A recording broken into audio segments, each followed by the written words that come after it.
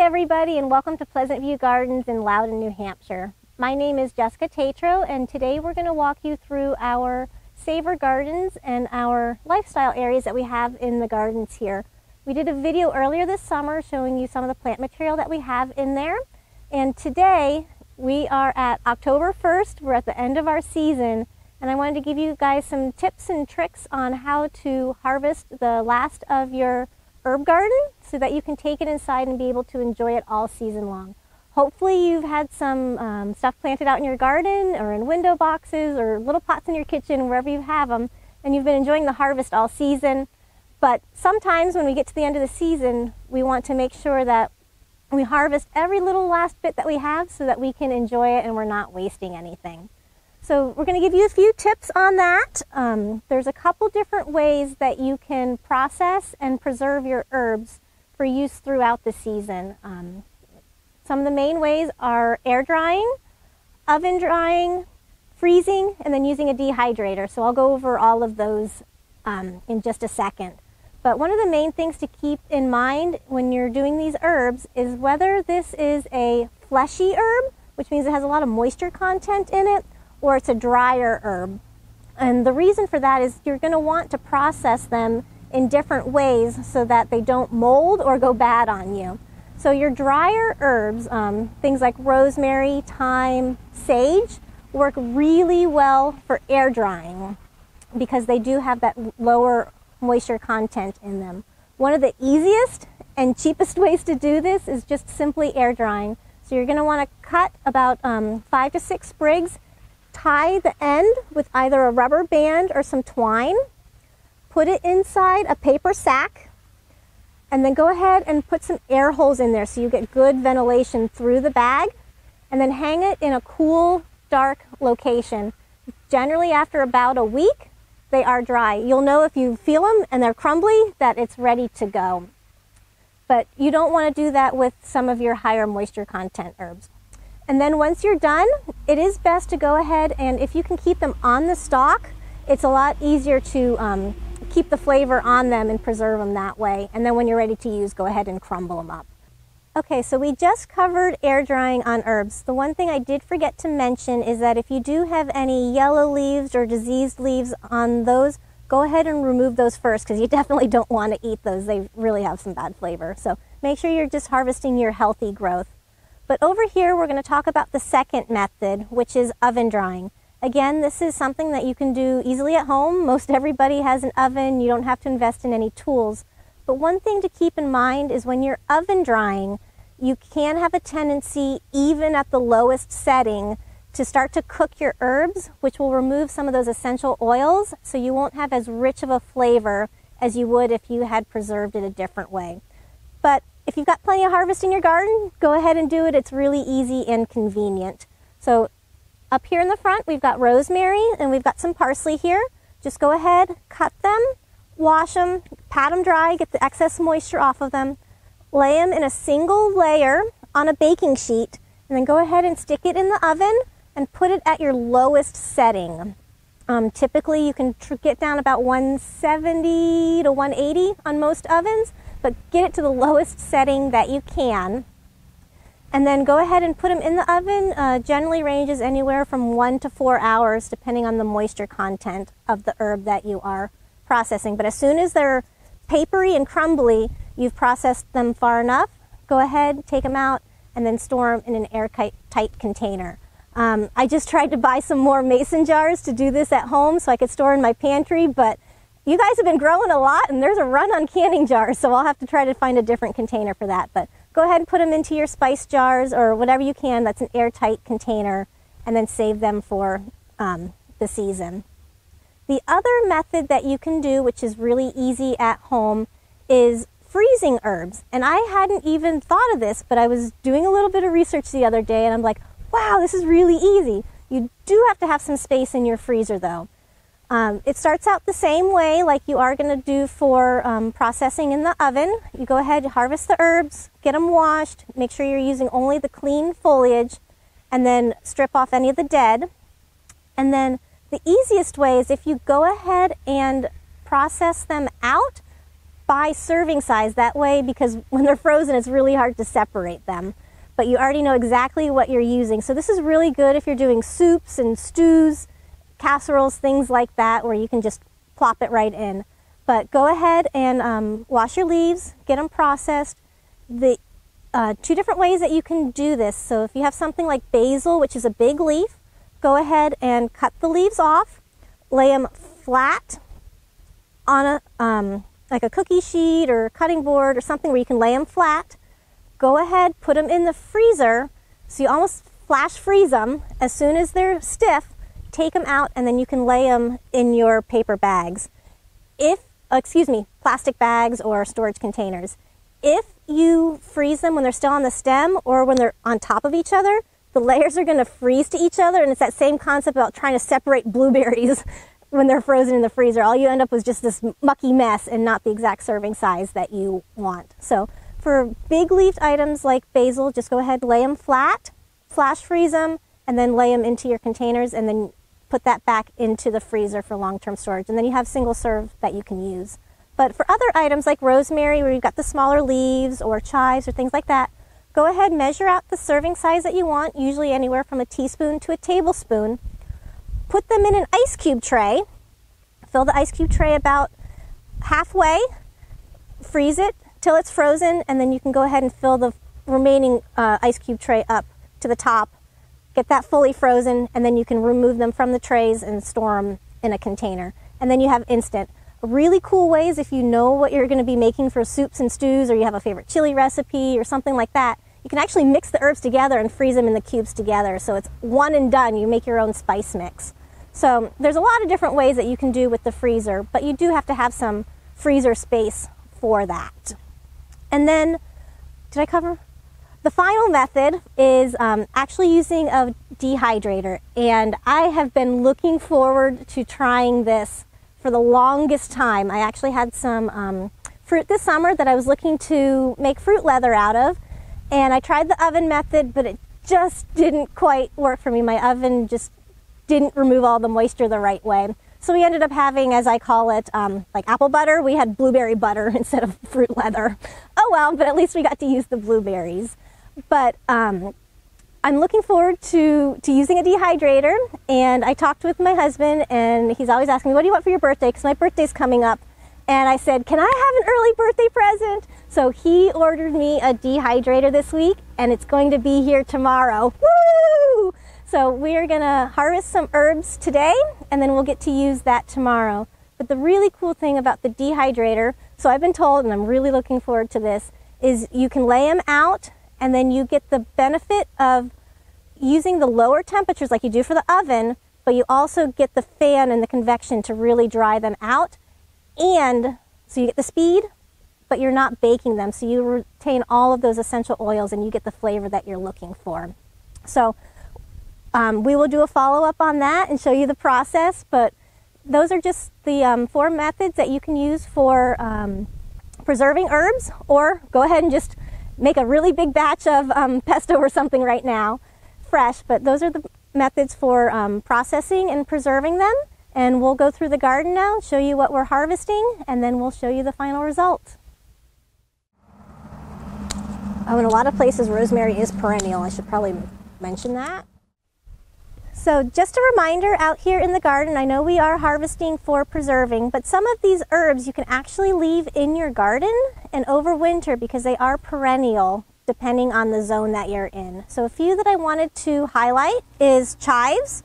Right here, chives come as both common chives as well as garlic chives. And these are a perennial generally through zone 5.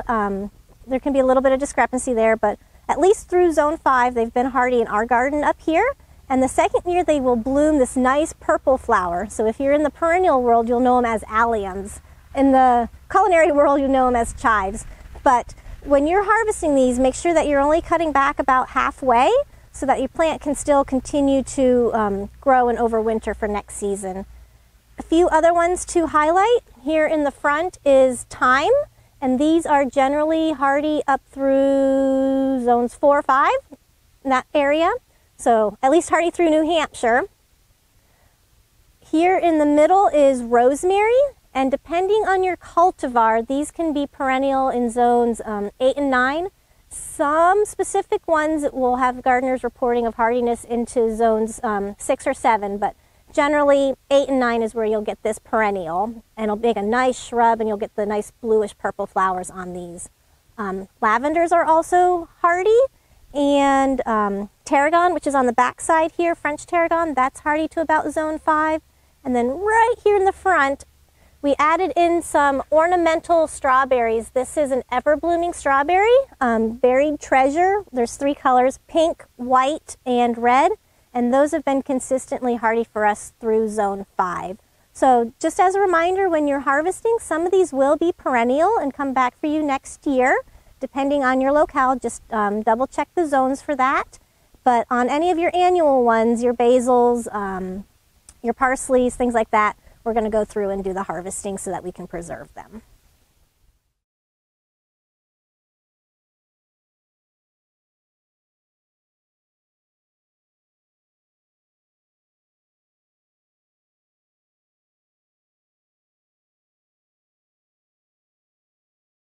Sage is down there. We got the oregano, we got the parsley, we got the rosemary, tarragon, that. Okay, so I have to get mint. Hey everybody, one last quick tip while I'm out here harvesting some peppermint. This is Twist of Peppermint, and looking forward to using this in teas this winter. But peppermint will spread everywhere. So if at all possible, try to keep your mints in containers. That way you keep it a little bit contained. If you do plant it in the ground, it is a perennial. It will spread, and it will probably spread to places you don't even want it, and it will be there for years to come. So if you really do want to fill a space permanently, plant it in the ground, but otherwise, try to keep your mints contained in containers. And this was our fun planter where we planted them in painted cinder blocks.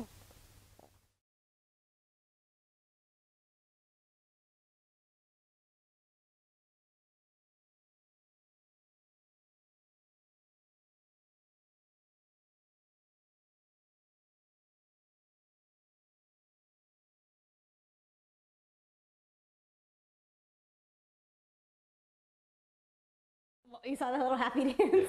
That's me.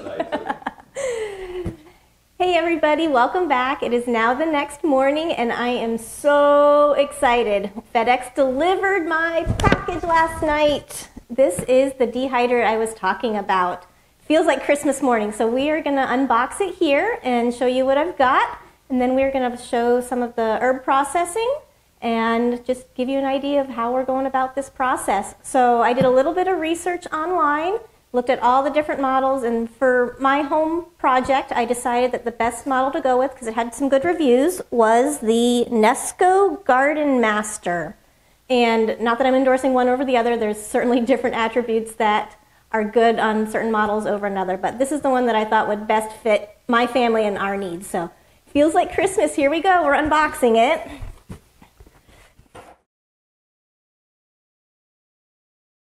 There's the top. So we've got our start and stop button over here. We've got our settings telling us what to set it at, and we can adjust our time and our temperature. Oh, here we go over here. Herbs and spices, put it at 95 degrees Fahrenheit. So I guess that's the setting that we're going to go with, guys. Here are the drying trays, so we can get them all laid out and separated. So we will get some herbs processed, and then we'll show you the trays, and we'll hit start.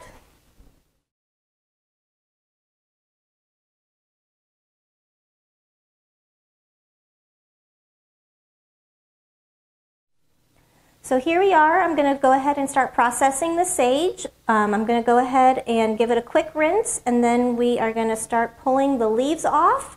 And then make sure if you've got any leaves that are yellow or have any bit of disease on them, that you just discard them. They certainly have lost their flavor, and you don't want that. You're going to want to start processing the younger, more tender leaves. So we're going to give these a quick rinse.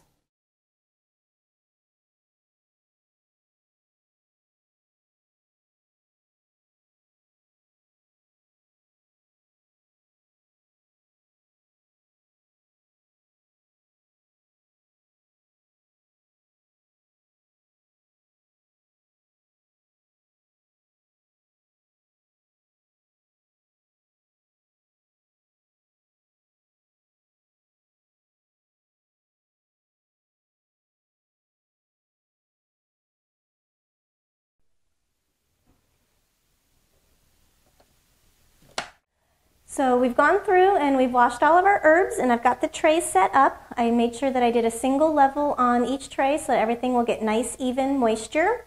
Excuse me, we want to get the moisture out so it'll have nice, even drying. As you can see over here, there's still some herbs that we haven't been able to process and put into the trays. We had quite an herb harvest going on yesterday.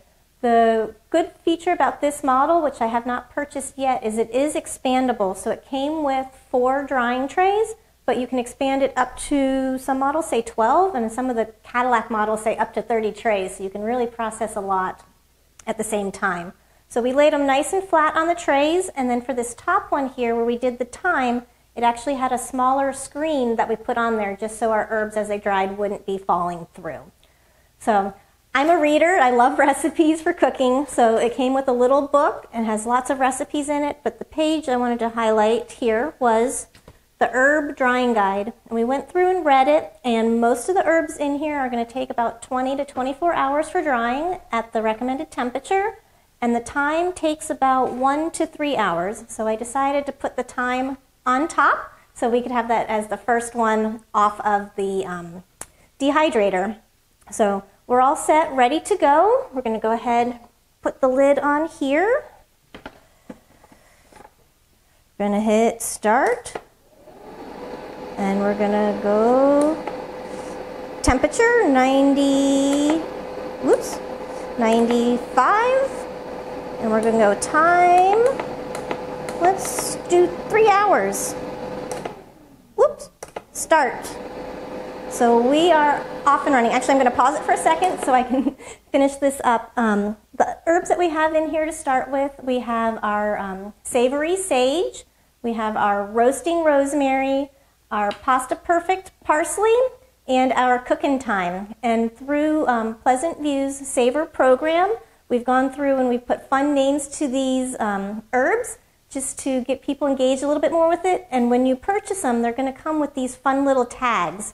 The benefit of these is it's going to tell you the name, give you a picture, and a recipe on the back that kind of gives you an idea of what to do with these if you're not fully into cooking or you're trying to find new recipes. Back here on the cooking thyme, it says thyme stuffed mushrooms. Oh my goodness, I am so looking forward to making those this weekend.